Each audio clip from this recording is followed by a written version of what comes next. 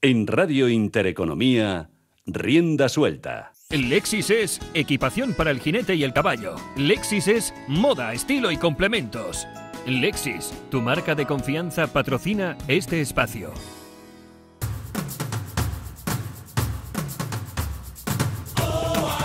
Como les decíamos al inicio, todavía tenemos mucha competición hípica en lo que nos queda de mes y de año hasta que llegue 2020. Por ejemplo, este fin de semana tenemos concursos de salto en el Polo de Barcelona, en La Coruña, en Granada, en el CES de Valencia, además del Pony Club de la Camilo José Cela. Pero en la retina tenemos todavía los resultados de una de las citas hípicas más importantes del año, como es el Madrid Horse Week, el Salón del Caballo de Madrid, con sus 2 etapas de la Copa del Mundo de Doma Clásica y de Salto.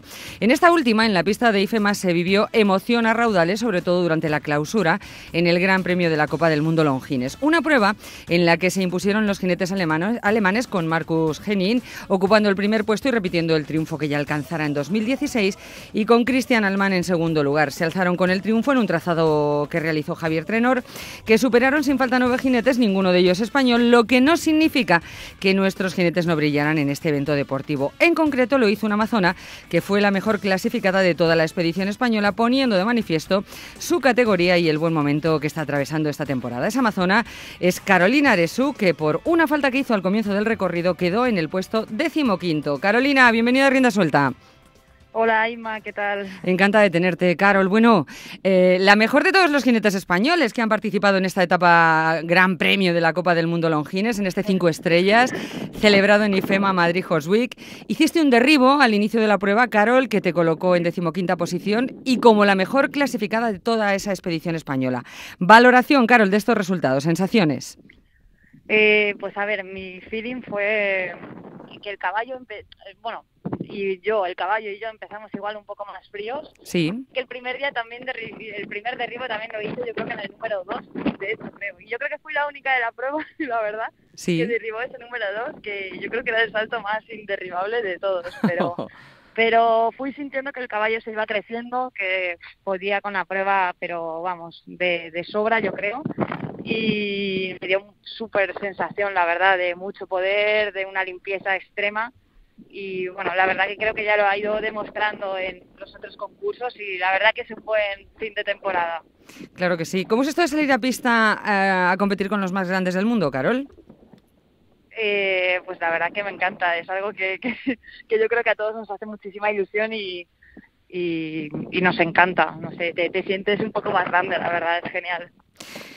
¿Cómo fue la prueba, Carol? Porque me imagino que reñidísima. Tú hiciste ese derribo en el derribo inderribable, pero cuéntame cómo fue. Pues yo creo que la prueba fue bastante dura. A mí me pareció súper dura, la verdad. De hecho, cuando derribé el número 2, yo ya, la verdad que pensé un poco, uy, lo que se me viene encima, pero luego es verdad que al final empezó a saltar increíble y todo fue mejor. Pero la prueba fue dura. La verdad que ya la primera calle, ya el 3, 4, 5 con un doble de triple barra vertical y la pista es muy pequeña, todo cuesta un montón. Claro. Todo viene súper rápido y yo creo que fue una prueba muy dura. Este es el tercer Gran Premio de 5 estrellas, creo, Carol, que terminas con 4 puntos en los últimos meses. La tercera prueba de esta categoría que terminas con un derribo, me cachis, tras los que hiciste en Gijón, en Barcelona, en una temporada que te sales. Qué mala suerte, ¿no? El derribo ese. Una pena, la verdad. Estoy ahí a punto, pero bueno, yo creo que ya con este caballo hago el campeonato de España y ya he terminado. Y la verdad que súper contenta con cómo ha ido el año con él. ¿Cómo es este caballo? Cuéntame. Pues es un caballo, la verdad que especial. Sí.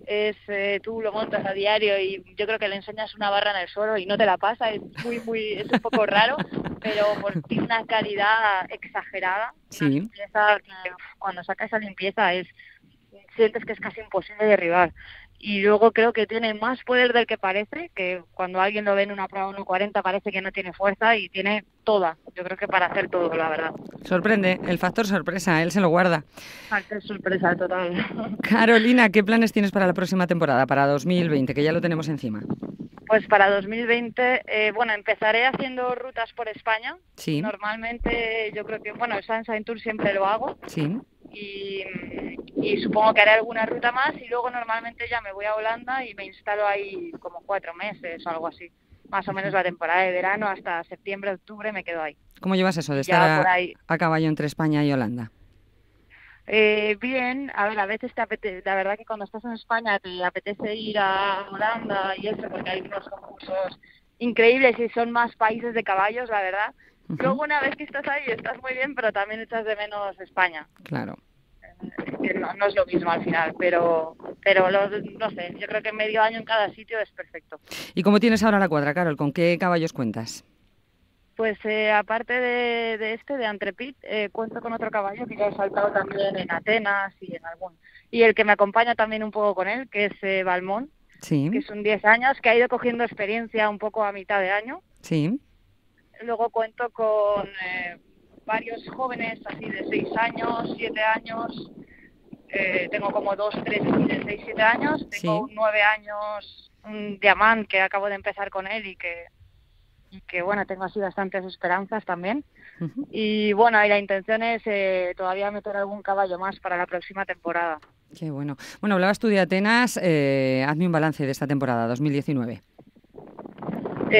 Pues la verdad, yo creo que empezó a ir todo bien en realidad a mitad de año, o sea, todo iba bien, pero empiezas la temporada con muchos caballos también nuevos que vas rodando. Y yo creo que en cuanto me fui más bien a Holanda es cuando otra vez empecé a tener la cuadra más activa y empezó todo a ir mejor. Y bueno, la verdad que tenía una yegua muy buena con la que saltaba también Gran Premio y la vendí creo que era en julio. Sí, julio, 4 días antes que me llamasen de Atenas. Sí. Fue por eso que al final llevé otro caballo sin nada de experiencia. Bueno, pero tú tienes lo que tienes, esa madera de campeona, así que adelante con los faroles, Carolina. Carolina, eres una amazona de las buenas que tenemos en España, no te olvides mucho de esto, no te quedes mucho por allí, que ha sido esta amazona la mejor de todos los españoles en este Gran Premio de la Copa del Mundo Longines, demostrando qué es eso de las peleonas, de las campeonas. Carol, enhorabuena por estos resultados y muchas gracias por tu presencia en Rienda Suelta.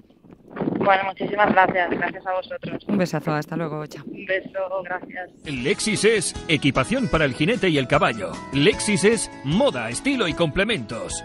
Lexis, tu marca de confianza, patrocina este espacio. Inma Ugarrio presenta Rienda Suelta en Radio Intereconomía.